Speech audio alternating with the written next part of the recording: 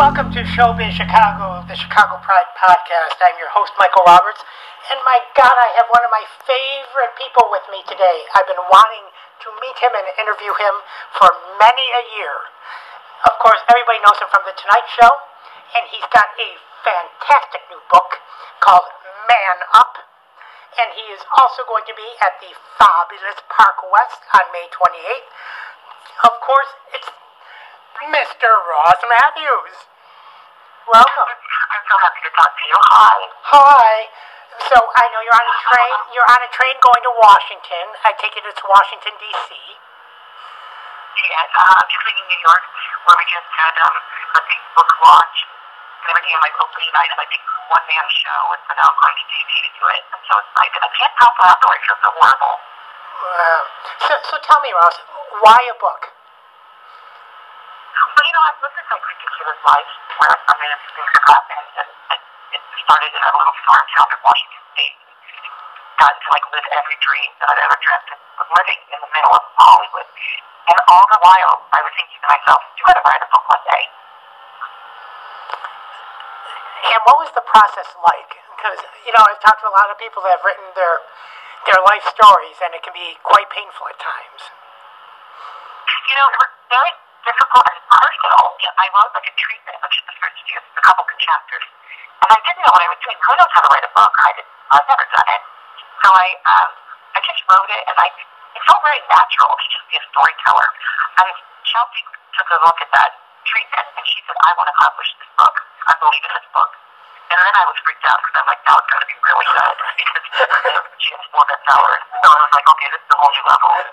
So I spent a good year and a half writing the rest of the book, and I took it very, very seriously. There were stories that didn't go in the book. There were very specific reasons. The title of the book is Man Up, and I define man up as you are what you are. Celebrate what makes you different. People waste so much time looking at. So there's that positivity, that message woven throughout all these stories, and that was important for me to do.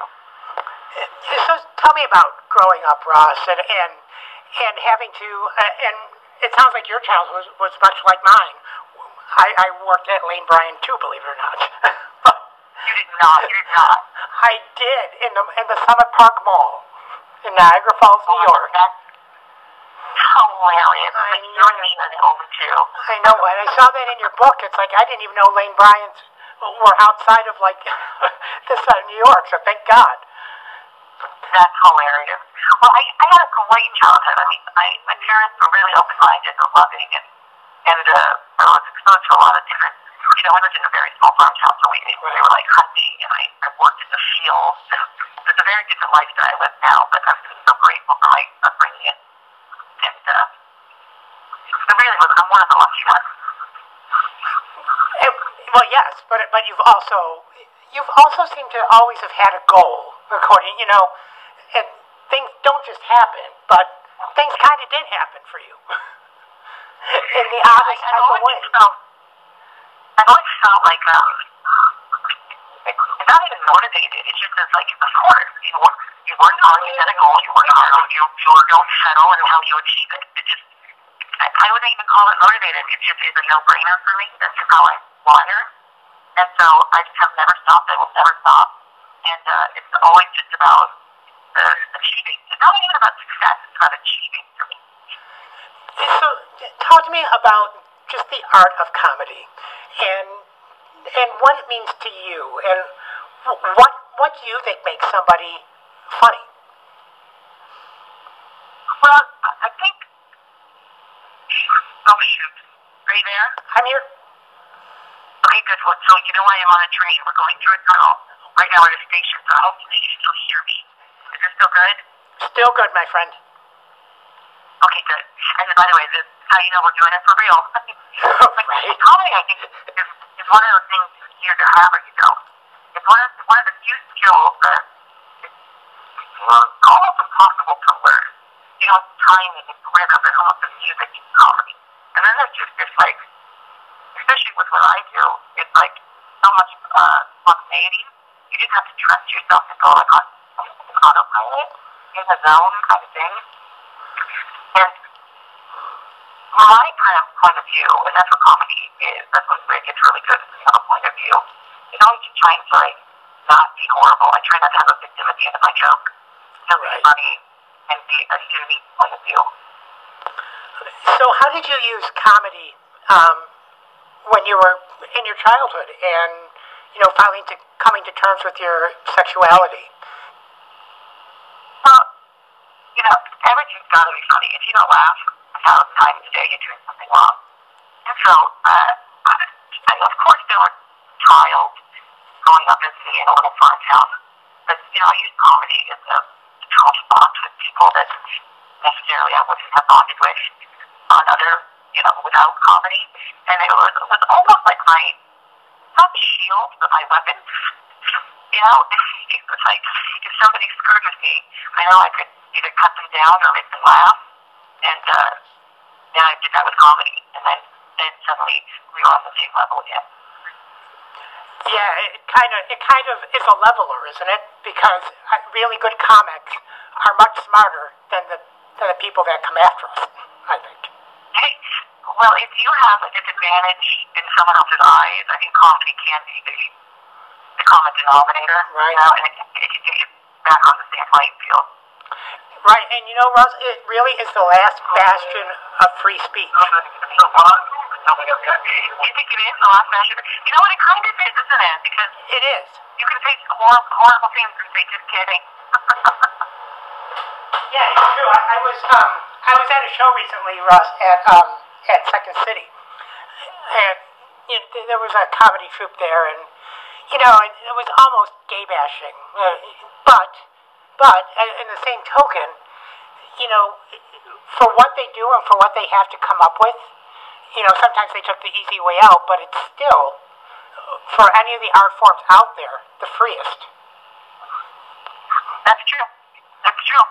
And it should be. I mean, it should be.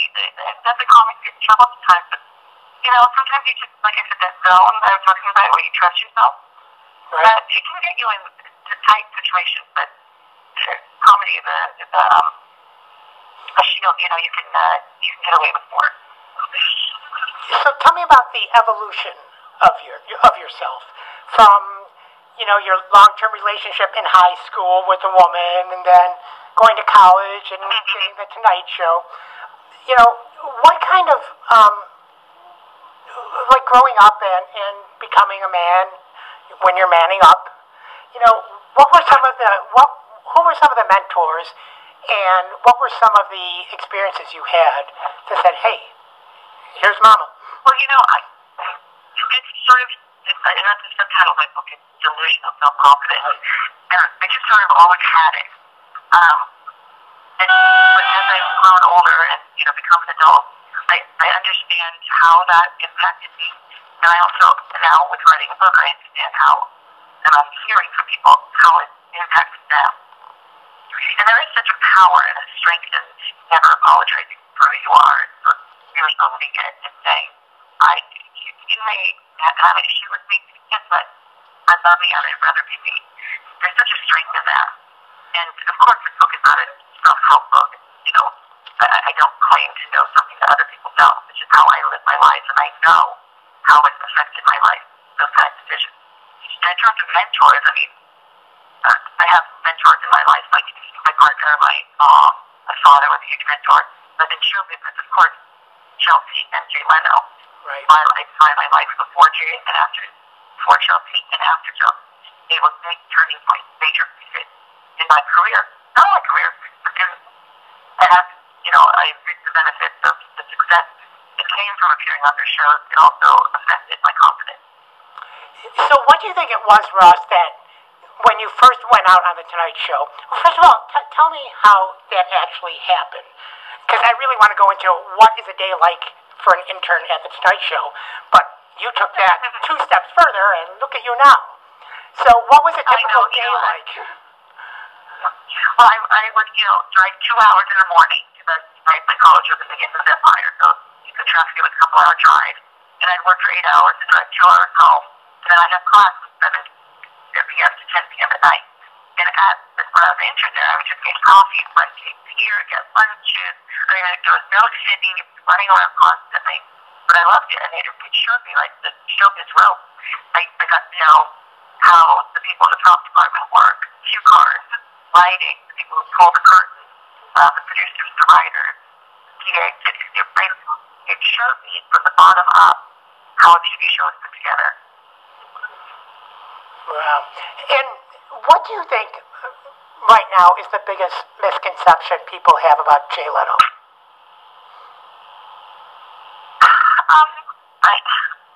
I would rather not, like, I don't even want to speculate on that, but what I do want to say is that from someone who's up close, I can tell you he's exactly in real life as he is on TV, and he's so consistently kind and consistently nice.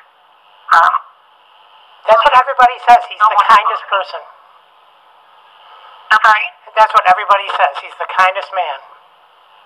He is the kindest man, and of course there's going to be negativity out there about everybody, but I can also tell you what I observe and what I know, and he's like, don't worry, you know, he came to my big book party, Target, threw a book party for me, and he got up on stage and said he didn't have any children, but if he did, he hoped he had a son just like me. And it was like the nicest thing. Wow. So I know, wow, right? I know. I mean, it's they're such humanitarians, I guess. And you know what? Even in the comic industry, though, Ross, comedians help each other too. I mean, that's always been kind of the standard play of it. So you know, I found that to be true. There's always been that reputation that comics don't. You know, you do run across those kind of comics who are insecure and don't let other people shine. But in my experience, especially with Chelsea, with Jay, with all the comics on Chelsea Show, Josh Wolf, Heather McDonald, Sarah, Chris, Fortune, all of us, we really rise up and help each other and help each other shine. I'm so lucky. I know how lucky I am. right. So what do you think it was about yourself, Ross, that you connected with the Tonight Show audience and the viewers, the millions and millions and millions of viewers? What was the hook, do you think? Well, you know, on paper, it shouldn't have worked. You know, this gay cartoon of a person putting them, dropping them in the middle of these fancy red carpets and expecting it to work, or sending you to the audience to London. It shouldn't have worked. People should have looked at it and thought, what the hell is this? But it did. And I think why it did is because it was so authentic. And again, and not to toot my tutor, but like, you know, I delivered. It was funny. My goal, I knew they would laugh at me at first, but I knew I would get them to laugh with me by the end. And if I could do that, I'd get another segment. You know, the early days, that's what it was. It was from my segment to segment. There was no contract, there's nothing. It was just, if one segment worked, I'd get another one. Wow. Well, and you've set the standard now for interns, because because it's definitely a connection. When I go to any business and I need an intern, it's like, you work hard, you never know what can happen. There's definitely a connection. So what was it like being around such an institution like The Tonight Show and all the people you got to meet come through there? Well, you know, it's the best of the best. I started at the bottom of the totem pole with the best of the best, and then had this mediocre rise to, you know, on the top, working, you know, on camera. And they really were my crash course in television production. People that are, you know, my lifelong friends now. And as I have gone on, and you know, it's not just Tonight Show, but as I work in the industry, I realize more and more how great they are. And I realize how great I am because of what I learned from them. And I'm lucky enough that the Chelsea people are the best of the best as well now. And, you know, you work in other productions and you see, like, well, that's not how you should do it. Right. That's really, it's not, it was invaluable to me, and then, like, you know, I keep working in television, and I still feel like I get my talk show starts in the fall, because I did venture. I know how it should be done, and I know the right way to do it, and I think that's why it'll be a success. Well, tell us about your talk show. What's the format and what station? It's going to be on E! It starts in the fall. Chelsea's producing it, and you know, I've always wanted a talk show, and we were in E! And when I started thinking about it, what kind of talk show do I want to make? I looked at the landscape of television, and I think there's so many talk shows that tear down pop culture, sort of say how stupid is that, it's that ridiculous. But I love it, and I think people love it. I want to create a forum for us to celebrate it, you know. Not in a cheesy way, to really like say, I care about this stuff. So I have put it out on the show, or in the universe, and then we'll go to the audience. The audience can ask questions. I invite people in from wherever to ask their questions. It's a place for pop culture and people to meet. Wow. Yeah, you know, I would love to do something, Ross, like the Graham Norton show here in the States. Yes, right. It's kind of fun how interactive he is. You know, he's an inspiration. Of course, he's an inspiration. No, Jim Donald's an inspiration. Jim went out guilty. And now he's ready. I feel pressed on. I feel from them all. So, how did you and Chelsea become friends? And what is that? How does that relationship grow and mature? With your great success, actually. We met each other years ago. I was traveling and doing some comedy clubs, which I hated doing. I just don't like comedy clubs. But I met her, and she was, we were both like ridiculous on different levels. She was like so funny and so mean, and I was like this cartoon clown, and we both thought each other were ridiculous, and we just hit it off right away. And she wasn't really me. I mean, she's like the most generous person I've ever met. And when she got her show, she asked me to be on it, and she thought I was funny, and she took me along with her on this meteoric, crazy ride that she had. And now, what's so great about her is that her boss is everyone's twin. She helps us all. She produced projects with just about every regular roundtable person on there. You know, different levels of success, but she's publishing my book, she's producing my talk show, and she could have just won by herself, and she's taken all of us with her in it. But I'll be eternally grateful. I feel like I'm talking so quiet and low, but I feel like everyone on the train is listening, so forgive me. They're all staring at you, Ross. Isn't that funny? Not to be candidly, I'm just like, everyone else is being so quiet. You know what? You should set up a little podium at the front of the train and just sell books. Just like it's all the learning annex. Exactly. Symposium. So, how long is your comedy tour going on for? It goes on for, the first leg of it will go on until, like, the first week in June. I'm traveling all over the country. And I'm going from, you know, D.C., and then I go far to Boston, and then I do a West Coast swing through L.A., San Francisco, Portland, Seattle, and I do Atlanta, Miami, Chicago, Philadelphia. There's so much fun to meet the people connected, especially because it's so personal, to hear people's reactions firsthand on what they feel. Because this is my life, you know. The tales in the book are really about me, and connecting it's super rewarding. And you're going to end up being a mentor to many young gay men growing up. I mean, it's the circle of life. It just is. You know, I was a guest on Leno on Monday, and talking about the book that I wrote about my time there, it really is phenomenal, sort of how it all has gone down. Well, what was the hardest part of the book to write, Ross? Say that one more time for me? What was the hardest part of the book to, you know, finalize and write? Maybe not just emotionally, but just, you just couldn't get through it, and then finally, oh, that's the key. You know, there was none of it. All of it was difficult. All of it was difficult, but also so fun and so rewarding. But there was never a time that I couldn't get through something. I mean, the thing is that I wasn't making this up as I was going along. So it's not that I had to, like, think of the perfect ending. I just had to tell the story. But I had to tell it, of course, in a very funny way. Right. And I'm really proud of it. You know, like, I think the book is the best thing I've ever done so far. So how are you juggling everything nowadays with traveling, the book, a relationship? Has it been difficult, or is it kind of easy-deasy? No, it's difficult. You'll never hear me complain, because it's a dream, a lifelong, forever dream, is to do this. So it's hard, and it's early mornings, and it's late nights, and it's interviews on the phone while you're on the train, and not a lot of downtime, but I really believe in it. I'm so proud of it. If I wasn't proud of it, I wouldn't do it. I'm like, no, I didn't think this book was so worth talking about. I wouldn't be traveling the country to spread the word. I'm so proud of it. And it's so fun to do this. And but it is very relatable. I mean, the stories are humorous and people are relating through that humor, but still it's so moving. And just the connection is just amazing that people make. And it's not just gay people, but just adolescents.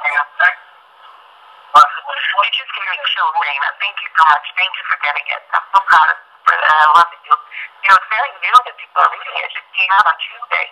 So, it's like people seeing their baby for the first time and saying, your baby's pretty. You know what I mean? So, thank you for saying that. It really means a lot to me. But for so long, I was writing a book and then holding on to it. I finished it probably 6 months ago and thinking, oh, I hope people get it. It's always hard letting go, though, isn't it? When you're that invested, especially when it's your own story. But just like a play or anything, Exactly. When you put that much time into it, it's like, all right, it's finally done. Finally out. And it's been so overwhelming, hearing and reading the response. It's just so great. So, Hi, Mike. So great. I'm sorry to jump in. We have time for one more question. Okay, Diane. Well, actually, look how fancy I am. I know my little Diana.